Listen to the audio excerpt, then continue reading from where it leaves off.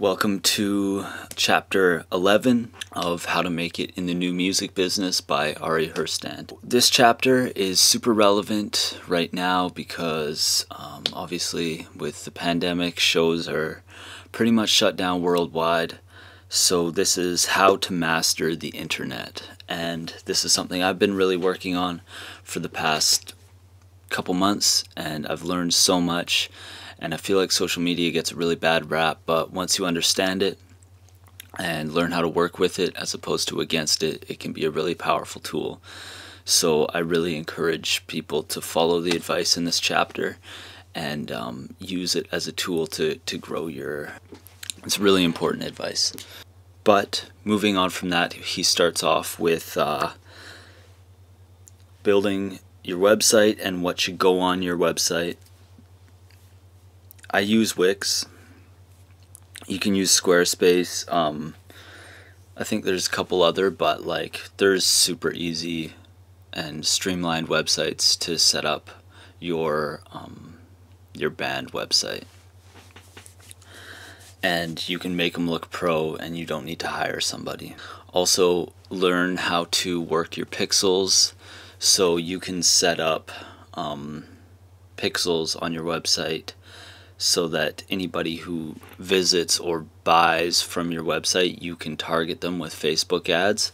And that's a really powerful way of retargeting, which is super important for marketing because people generally don't buy something after one view of it. They need to be constantly reminded before they actually move to make the purchase. So setting up your pixels is really important.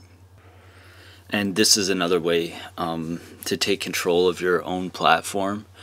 You know, you're not at the whim of Facebook when you have your own website set up. You can make it your own thing and people know where to find you. So it's really important to have your own website.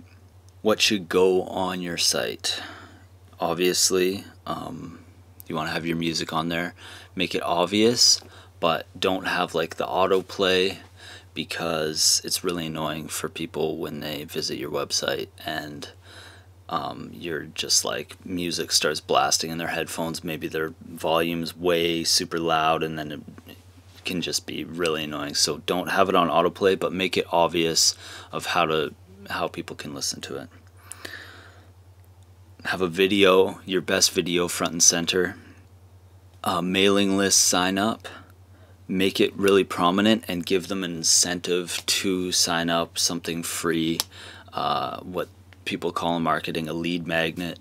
Have your show dates whenever shows come back, and photos. Have some nice press photos, because I do this for my interview for my podcast, is I'll just go onto someone's website and take a photo instead of having the back and forth and trying to get that info from them. I just go to their website and take a photo. So make sure you have good photos up on your website so people can just grab them, and it can save a lot of back and forth. Having your song lyrics should be a tab on your website. I think that's a pretty cool idea. Have your bio press, your contact. List email addresses to humans, not just a contact form, because contact forms are super impersonal and they can feel weird sending off. I know personally from sending off emails for my podcast, I'd much rather be able to bring it into my Gmail and be able to send a email. Have your social links, obviously, Facebook, Twitter, Spotify, whatever else you may be on. Make sure it's easy for fans to buy your merch or your music. And it's good to have some extras like a blog, but only if you're actually going to be updating it frequently. There's no point in having one that you update twice a year. And then have a hidden page of your EPK, your electronic press kit. Have a hidden page on your site that you can send the link to industry folks that you're connecting with, booking agents and stuff like that. Then he lists some places you need to be online, something called Music Brains, which I had never heard of until I read this chapter. If you set it up, you can get your profile sidebar in the Google searches. Also, apparently, it's one of the most used sources by tech companies but most artists have never heard of it. Like I said, I hadn't, so it can be apparently quite useful. Wikipedia, set it up as soon as possible. You need enough press for the site to allow you to be on it, but once you get your press, try and set it up as quick as possible. And then Genius, formerly known as Rap Genius, is a good place to have your lyrics up. You can do little annotations so people can check out and sort of get acquainted with your music. It's a good way to build intimacy with fans, I think. And then we move into content creation, which is a topic that I'm really interested in learning about. Obviously, if you follow my Instagram, you see that I'm posting pretty consistently and trying to build like decent content. So I found this part really interesting. How to succeed online. He says growing on a platform online is about the long game. You want to be consistently putting stuff out, defining your voice, building a connection with your audience, and staying consistent and top of mind, and also collaborating is important as well. Pick one local artist, one regionally touring artist, one indie nationally touring artist, a major label nationally touring artist, and one worldwide superstar, and study how they use social media, because it's a great way to just sort of understand, especially once you understand the basics of the platform, you can go on to other people's social media and you can be like, okay, I know what you're doing and I like what you're doing, and then just take some ideas. Make sure always keep it authentic, but yeah, it's good to steal ideas and bring them back to your own space. Pick one big platform that you want to really understand. For me, I've been really diving into Instagram. It's where my audience is. It's where the people I want to work with are. So that's what I've been doing. And it doesn't mean ignore the others. Like, I still post on Facebook. I still post on YouTube. But I'm making an effort to understand Instagram, especially before I dive into something else. Focus your efforts on growing engagement and your audience. And yeah, take notes from other artists, but make sure you stay authentic. And he goes through sort of the specifics of what different platforms, how you should act on different platforms, which is really important because you want to be speaking in the language of the platform that you're working on.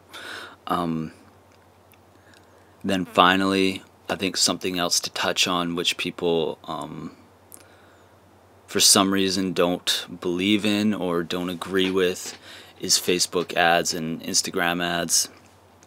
You can get insanely specific with Facebook and Instagram ads. I've run a few. I'm definitely no master of the ad game, but like, you can get so specific, and once you figure out like who's reacting to your music, you can reach more and more of them. And people for some reason think that it's like whack to do, but you got to put money into marketing if you want to be a professional. So I think that every artist, if you're not at least learning how to do it, you should be hiring somebody to do it, especially around release times, because it's such a powerful way to break out of your little like bubble that you've created, you know, your natural warm market of all your friends and your family and the scene, your local scene. This is how you can like pay to just break out of that bubble and just be seen by a much larger audience for really not that much money at the end of the day. You want to do it smart, because you can waste a lot of money doing it, and you want to study and learn how to run your ads and how to target your ads and know why you are running your ads as well. But they're super powerful. So I would really suggest looking into it or finding someone who is really good at doing it and hiring them. That's pretty much it for the for how to master the internet. There's a lot more in the chapter. As always, you should check out the book because there's so much good stuff in it. But that's pretty much what I wanted to go through. And yeah, I hope that these are useful, and take care.